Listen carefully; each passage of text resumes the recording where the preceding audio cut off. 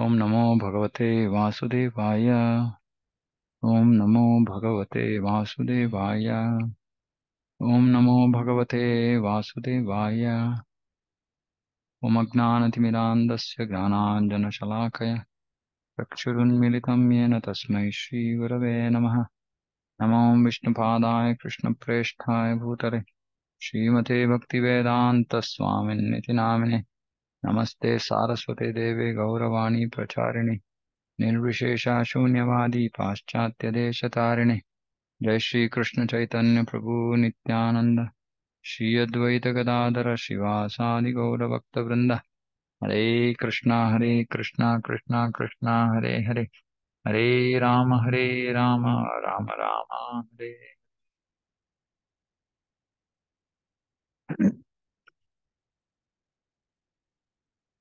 Teachings of Queen Kunti, Chapter 18, Liberation from Ignorance and Suffering. The Lord, however, out of his causeless mercy, because he is more merciful to the suffering living beings than they can expect. What is causeless mercy? He is more merciful to the suffering living beings than they can expect.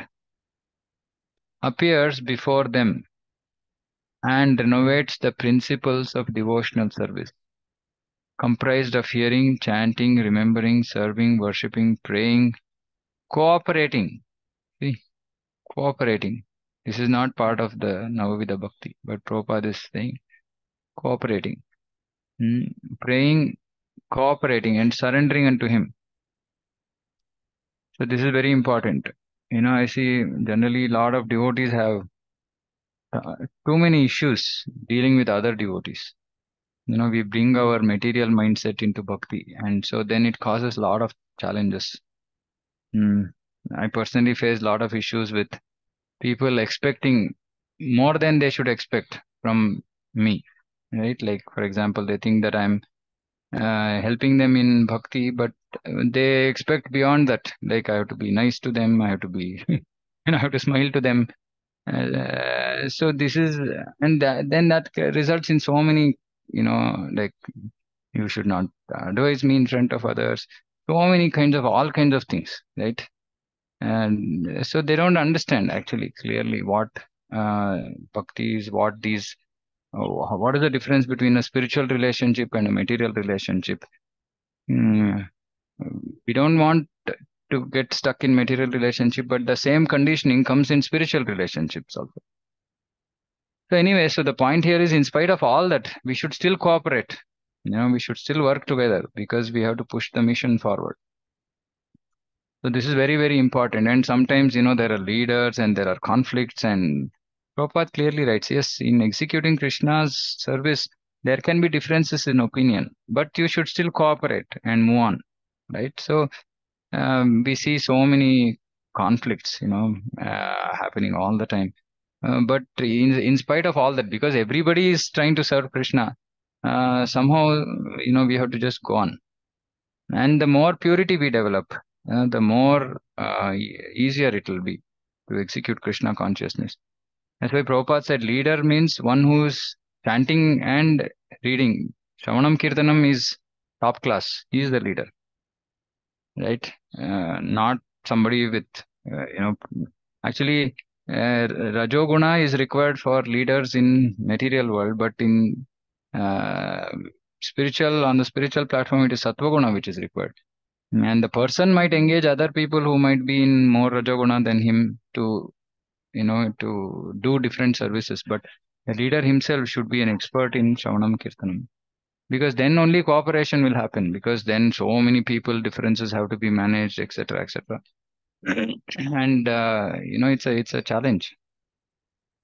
Anyway, so that's a slight digression. But so two things here. Lord is more merciful than we deserve, than we expect.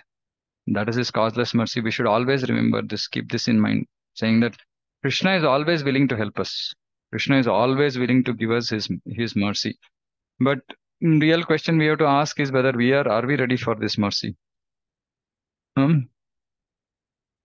Sometimes it's difficult to understand what is Krishna's mercy. Prabhupada says some. Sometimes Krishna will take away, right?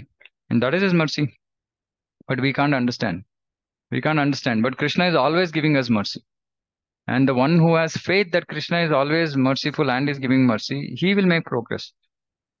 See, the beauty of bhakti is it doesn't require any kind of, it's not qualification based, as in, like, it's not like, okay, can you give class nicely? Can you sing nicely? Can you do something nicely? No, it doesn't depend on any of this. It simply depends on faith in Krishna, right? So, neophyte means less faith, komal faith, very pliable, very easily breakable faith, and advanced devotee means full faith, 100% faith. To the extent that, those devotees are not even bothered where their next meal is going to come from. That much faith. So Krishna consciousness is just, Prabhupada writes, it's just increasing faith. That is making advancement. How can we, on what basis can we have this faith? Because Krishna has causeless mercy. While Krishna is equal to everybody, but he is more inclined towards his devotees. So he's happy to help. He doesn't care. I mean, what this material or what people think about him. Mm, he's happy to help. Right? We should be ready to take that mercy. Mm. And taking that mercy means giving up our conditioning, surrendering to the Guru. Like I said yesterday, giving up our independence. That is mercy. Mercy, people think mercy actually means my material life is improved, my financial status is improved, my health has improved. This is not mercy. In fact, by giving all this, sometimes, people get all this and devotees might become casual about bhakti. Hmm. So, causeless mercy means progress, making progress. Hmm. Adoption of all the above mentioned items or any one of them can help a conditioned soul get out of the tangle of nescience and thus become liberated from all material sufferings created by the living being. Hmm. Also, we should keep remembering, reminding ourselves. Our material sufferings are created by us. Why? Because we are illusioned by external energy. What is illusion by external energy means? What does this mean? Illusion by external energy. One simple root cause of this illusion. Anybody? Prabhuji, relating with the body, I am the Yeah. body. Yeah, I am the body. I am this body. Right? So this is the root cause of everything. I think that I am this body. Right? I'm not this body. And like I said before, Prabhupada used to keep saying, you're not body, you're spirit, soul. And devotees used to ask, why, Prabhupada, you keep repeating the same thing? Because even after telling it 1,000 times, you won't understand. You're simply hearing, that's all. So, like that, everything that we do, actually, we are completely illusioned by external energy. Sometimes I just think, oh, why am I getting driven into all this? And simply 1 second, I think I realize, oh, I'm just thinking that I'm the body and I'm just going on in that consciousness. And it's both effort as well as strict sadhana which can actually help us, because for coming out of this we require causeless mercy of devotees, causeless mercy of Guru, causeless mercy of Krishna, right? Because we are so badly stuck. This is moha means illusion. We are illusion, we are just thinking I and mine all that time. That is why Krishna doesn't come into the picture, because this I is so powerful, that our concern for ourselves, yeah, not the real concern, but uh, the illusion concern about ourselves, which means connected to the body, is so much that we cannot go beyond it and get attached to any other subject. This body, me, I and mine is the most important subject for us to get attached to. Mhm. And we have to keep fighting. See, progress in bhakti is not easy. While the process is easy, because we don't follow it properly, it seems to be difficult. And actually, Bhagavad Gita, Krishna says, Susukham kartum avyayam. It actually blissful and it is eternal. Easy to perform, Prabhupada says. It's easy to perform for those whose mind is disciplined, who are just willing to accept whatever acharyas are saying. But for others, it is difficult because we'll come up with thousand reasons why I will not be doing certain something, which I should be doing, right? So this is all illusion. We're driven by illusion. We just losing time, spoiling our life. This particular type of mercy is bestowed upon the living entity by the Lord in the form of Sri Chaitanya Mahaprabhu. See, we should understand this actually. This is another tattva which doesn't stick in our heads, right? The mercy of Krishna is millionfold, increased with Chaitanya Mahaprabhu, and he's freely distributing without looking at qualification. Now, this is a very important thing to understand. When Mahaprabhu is giving Krishna Bhakti, he is not looking at qualification, meaning someone comes in touch with devotees, Ado, Shraddha, Tata, Sadhu, Sangha. They start engaging in Bhajana Kriya, then they're initiated and so on and so forth. Now, Mahaprabhu is not looking at qualification. Mahaprabhu is not looking at, are you pure enough? Because on the path of Gnana, one has to be pure. But on the path of Bhakti, nothing, no prerequisites. So freely distributing, this is what it means by when we say freely. Chaitanya Mahaprabhu freely distributed love of God, which means that he didn't really seek material qualification of a person, spiritual qualification, nothing. He freely distributed. But the expectation is that once we take the path of bhakti, bhakti purifies. Process of bhakti purifies. So, though we might be animals when we come into Krishna consciousness, after we come into Krishna consciousness, we should become human beings, which means cultured. What is the difference between animals and human beings? Cultured, uncultured.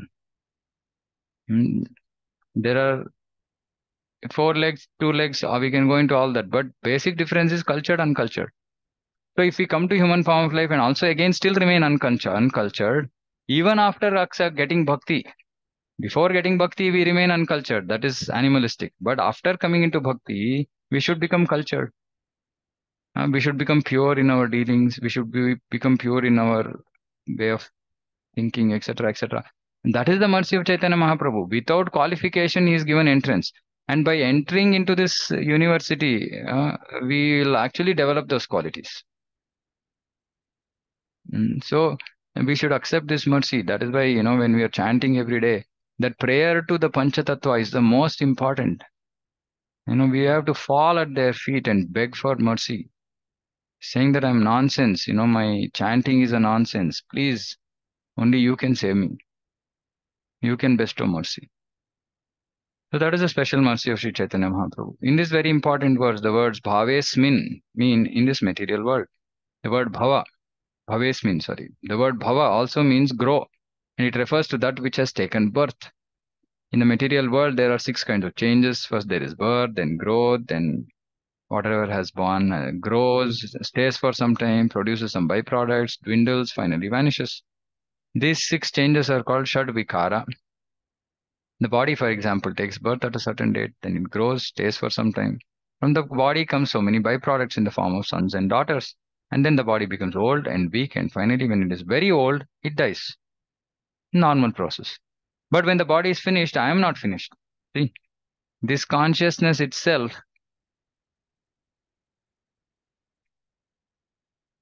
So, for example, if I ask this question, right? Um, when is your birthday? What will you say? What is the answer? Suppose I ask Akshay Prabhu, when is your birthday? Prabhuji, I'll give the date of my body's birthday because that is Of how I this relate. body, of this body's date of birth, Yeah. right? We say but we will not think like that. We'll just say, okay, my birth, I was born on whatever, blah blah Hmm. blah. Correct. I was not born. This body was born on this date. Right? See, from then there our consciousness is contaminated. Simple thing like what is your birthday? Right? So such small things we are stuck, so deeply stuck. Just an example. When you say what is your birthday? Or when is your birthday? Then you say this date. So we should understand that this body is given as an instrument. I am not finished. body is finished. When the gross body comes to an end, I am still present within the subtle body of mind, intelligence, and false ego. And this subtle body carries me to another gross body. Hmm. So the everything is here. Everything is here. Whatever progress or lack of progress we are experiencing is because of this mind. And mind is uncontrollable because of contaminated intelligence. And that contamination is because of this false ego. It's simple. We have false ego. So because of that, intelligence is contaminated, meaning it thinks on the platform of I am this body, and then the mind simply follows intelligence. So that is why mind is and mind is very strong. So because of continuously our intelligence has been contaminated. Now even though our intelligence is slowly improving, changing from contaminated to pure, mind is still very stubborn. Mind doesn't want to change. Hmm. So it requires constant sadhana to fix this mind. And everything is in the mind. Everything is in the mind. Our pain is in the mind. Our happiness is in the mind. Everything is in the mind. We can simply say, I will do this. Krishna, please give me the mercy. I will do this.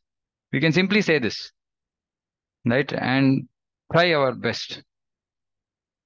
But we will say, I can't do it. That is all in the mind. Everything is in the mind. That is why the psychology is such a big, area of study. Because everything is in the mind. It's just all, thoughts and uh, which is not, doesn't have to be real. Like Prabhupada says, like, you might, in a dark room, you might see a rope and you might just think that it is a snake. Think means what? Mind. I don't feel good means what? Mind. I'm experiencing a lot of pain. Mind. Right? Everything is mind. You might be experiencing pain, but that saying lot of pain is mind. If you say, no, I'm experiencing pain, but it's okay. Mind. We went Vrindavan and we're doing Govardhan Parikrama. So many devotees were struggling. Then I thought, okay, what to do? Then I thought of something. Then I said, okay, see, actually, we have only 45 minutes to go. So as soon as we heard 45 minutes to go, everybody got excited. Oh, it's only 45 minutes. Simply mind. A body state is same only. A body is still paining, legs are still paining, but just mind trick, right? Oh, only 45 minutes to walk. Okay, chalo, 45 minutes will get over fast. It's just the mind. So it's all the mind. That is why Krishna says in Bhagavad Gita, mind it can be your best friend or the worst enemy. Mind has to be controlled. And then Arjuna says, oh, how can we come? Vayu riva sudushkaram. He says, like, oh, it's more difficult than to control the wind. Krishna says, yes, what you're saying is correct. But uh, vairagyena, um, what is that verse? Says by suitable practice and renunciation. Hmm. Asamshayam, can't remember the verse. So it just says suitable practice, sadhana, and vairagya. So this vairagya is very important. But see, our process of bhakti is so beautiful that we don't actually go on a different tangent to develop vairagya. Vairagya is automatic. Um, Vasudeva Bhagavati Bhakti Yoga Prayojitaha Janaiti Ashu Vairagyam Gnanam Chai Dahitukam. So one who does bhakti automatically he should develop knowledge and vairagya and renunciation. So when we develop renunciation and when we engage in sadhana bhakti, mind should get controlled. We've seen, all of us have seen that our mind is now much better than what it was before we started serious practice of Krishna consciousness. But still, it has its own things. It'll keep troubling us for a long time. Actually, gross body is not really so much of a problem for us. It's the subtle body and more specifically mind. It is the problem. Of course, as false ego reduces, intelligence becomes more pure. Mind slowly and steadily starts coming under control. It takes time. Although everyone has to accept a subtle body, the scientists and medical men cannot see it. I have a mind and you have a mind, but I cannot see your mind and you cannot see mine. I have intelligence and you have intelligence, but you cannot see my intelligence, nor can I see yours, because they are very subtle. Similarly, the spirit soul is still more subtle. So, what will material scientists see of it? They cannot see the mind, intelligence, or false ego. What to speak of the soul? Therefore, they say body is everything, there is nothing more. However, this is not a fact. The fact is that the spirit soul is very, very small. Bala agra shatabhagasya shatada kalpitasya cha. The soul is 1/10,000 the size of the tip of a hair. Suppose we were to take a hair and divide it into 100 parts. Could we do it? No, that is not possible. But if we could do it and then divide it again into another 100 parts, each part would be the size of the spirit soul. Of course, this is not possible to understand by experimental knowledge. So how can it be learned? One must learn of this from an authority. Our knowledge is so imperfect that it cannot deal with such subtle affairs. Hmm. And because rascals cannot deal with such things, they think that the matter is the cause of life. Rascals. Who are these rascals? Scientists. Nonetheless, they have not been able to demonstrate that life comes from matter. Let them take chemicals in their laboratory and produce even a small insect with hands, legs, and eyes. Every night we see many of such small insects with legs and eyes with which they approach the light. From such small insects up to Brahma, there are 84 lakh different forms of life, among which we are traveling from body to body, living one body and entering another, as stated by Krishna in Bhagavad Gita, Tata Dehantara Praptihi. Therefore, either we must reject Krishna's word or reject all the so-called scientific theories that life comes from matter. See, but we still trust these scientists so much. But we are pledged to Krishna consciousness. Therefore, we cannot reject Krishna's word. We accept Krishna when he says that we have to travel from one body to another. Every living entity within this material world is under the influence of avidya, ignorance. Avidya karma sangnanya tritiya shaktirishyate. God, Krishna has many millions of potencies. Parasya shaktir vividaiva shruyate. And they have been summarized into three categories. Bairanga Shakti, Antaranga Shakti, Tatastha Shakti. External, internal, marginal. The marginal and the internal are of the same spiritual quality. But the third potency, the external potency, is inferior. Vishnu Shaktir para prokta kshetragnakya tatha para avidya karma sangnanya tritiya shaktirishyate. Vishnu Purana. His material world, everyone is in ignorance. Even Brahma was ignorant until he was given knowledge by Krishna. Therefore, no one should be proud of his knowledge. See, because there is no end to this knowledge. This is true for preachers. Hmm. We should understand that there is no end to this knowledge. Everyone in this material world is a rascal. Rascal. Yeah, a particular living entity desires. If I can get the opportunity to obtain the post of Brahma, then I can create a big universe. Thus, he received the body of Brahma. See, just the desire. This is the desire, right? And the small insect thinks if I can create a small hole within this room, then I can live very peacefully and eat. Thus, Brahma desires to create a universe. We desire to create a skyscraper. And an ant desires to create a hole in a room. But the quality of the work is the same. We are all fools. However, because we do not realize that because these things are material, they will not last. Because of ignorance, we think this will be very nice, that will be very nice, isn't it? This we all experience, isn't it? We might not be thinking of constructing a skyscraper, but we will think, oh, if this situation happens, it will be nice. If that situation happens, it will be nice. Material. Kama karma bihi. We create some desire and then work accordingly. See, this is the crux of our bondage. And this is the crux of our liberation. Hmm? So we create some desire and then we work accordingly. This results in so many difficulties. Klishyanti, klesha. To become Brahma is not a very easy thing. Brahma is such a big post and it is given to a very qualified living entity who is highly advanced in austerities and penance. But he is also a living being like us. In America, there are many citizens and President Ford is also a citizen. But by dint of his ardent labor and diplomacy, he captured the post. Still, he is an ordinary citizen. President Nixon, for example, has now been dragged down and is no longer president.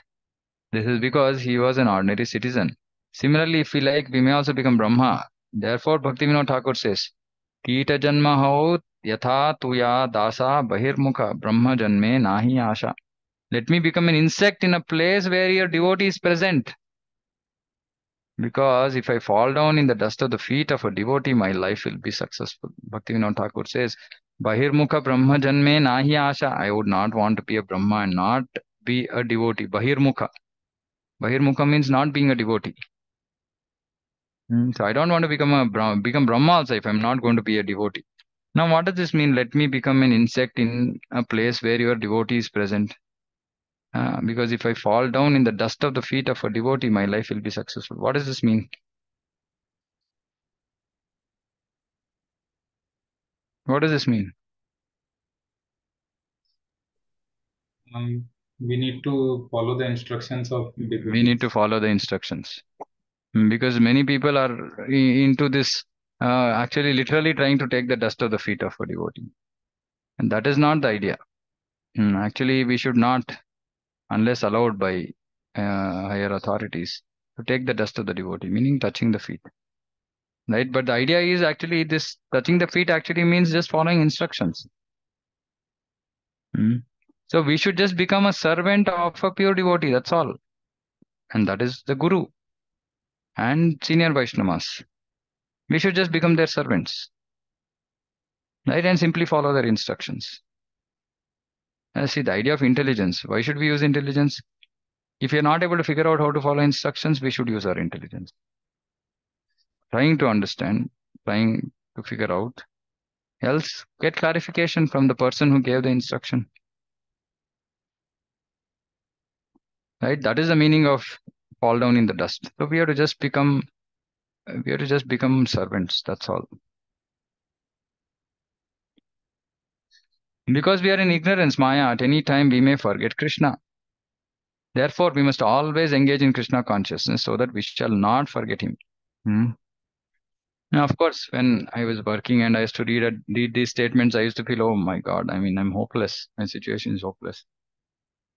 Yeah, but it's also, we are following Krishna's order if we are following Varnashrama properly. And if we are earning and using the money just for basic maintenance and using the rest of our money for Krishna, that is also Krishna's activity. So it is indirectly Krishna conscious. But of course, we should understand that at some point in life, I should come to directly engaging in Krishna consciousness. Actually, people are again, this is one aspect. Again, devotees are super confused. Many devotees discouraged me from giving up my job because they said, anyway, you work, you do karma and then thereby serve Krishna. But Krishna never said this. As Krishna said, this in Bhagavad Gita saying, continue your karma and offer results to me. He says Sarvadharman Parityaja. Of course, first he's saying karma because we have to do our duty. No, otherwise people will escape. People will escape their duty. So Krishna is saying, do your duty, do your duty. Palo do bhakti. But then, as we make progress, what should we do? Should we continue to do karma? No. Krishna is saying Sarvadharman, all dharma. And if that was not the case, why would Sanatana Goswami, Rupa Goswami, all these great devotees give up their business, their work, and engage full time in Krishna's service? Because that is the goal. It's not just about engaging in Krishna service 24 hours 7. It is engaging in Krishna consciousness 24 hours 7. Right? We might be engaged in service, but we might not be in Krishna conscious. This is another problem. Because we'll be in material consciousness and then we are working full day for Krishna and we think, oh, I'm so Krishna conscious. No. It's better than working for somebody else, but the effort still has to be to improve our consciousness. And how do we know if our consciousness is improving or not? The way we deal with people, the way we deal with situations, that shows our Krishna consciousness. And following Krishna's instructions, Guru's instructions at every point of time, we will remain Krishna conscious. We will not forget him. So we should understand there are three levels. There are three levels, right? Or fourth level. Four levels. Fourth level is the lowest, right? Like material consciousness. So we're not talking about that. We don't want material consciousness. Okay. Better than material consciousness is partial or indirect Krishna consciousness, wherein we do something like karma yoga alongside we do bhakti, right? So this is bhakti, but mixed with karma. Hmm. So we're doing a lot of bhakti, a lot of karma, and we're doing less bhakti initially. Then what we should do gradually, we should do more bhakti and less karma. Hmm. So first is full karma. Second level is more karma, little bhakti. And there also consciousness of that karma is not for sense enjoyment, nishkama karma. So if somebody has a doubt in this, please ask me because this is very, very important. And you should also share this with more people because generally people are confused about this topic completely about karma. First is sakama karma. Sakama means with some desire, right? Doing karma. So sense gratification, basically, material consciousness. Second level is nishkama karma.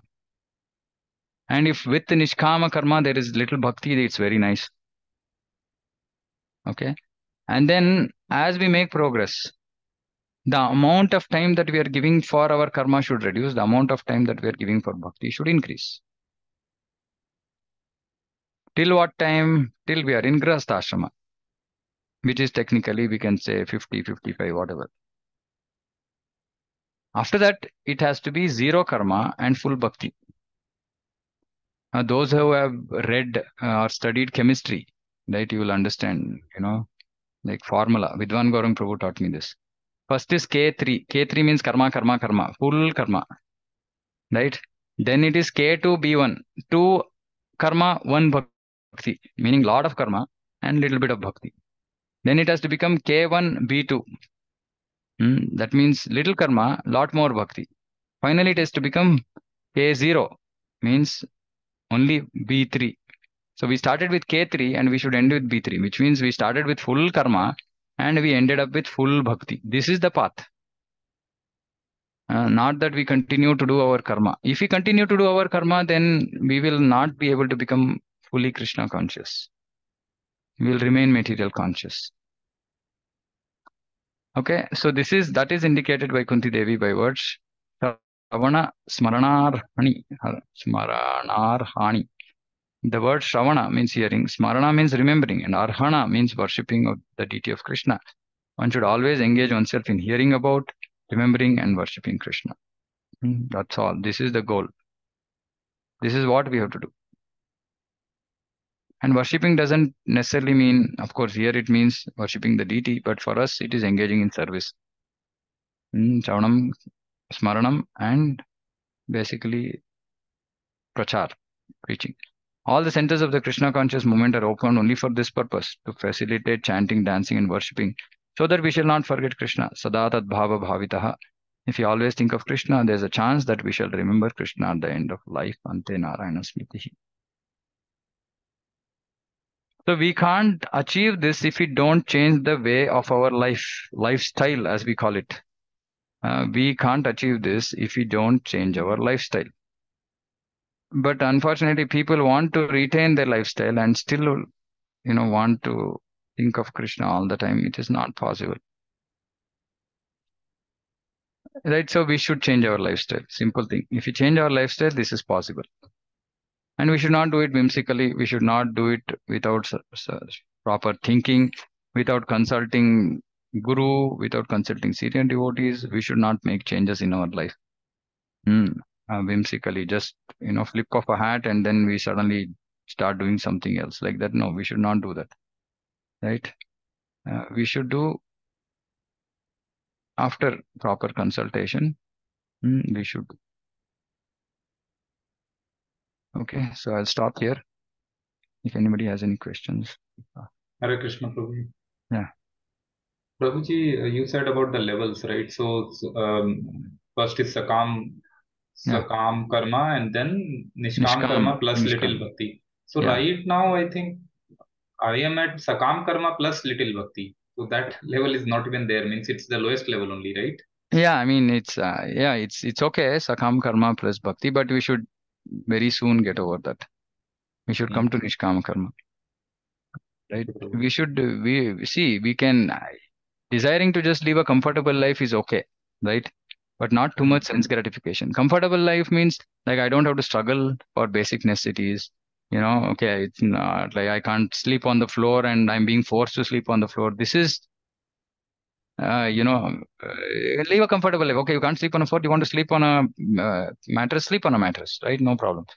And Prabhupada actually said, you spend your money, eat healthy food, eat dry fruits, Prabhupada used to say. you Mm.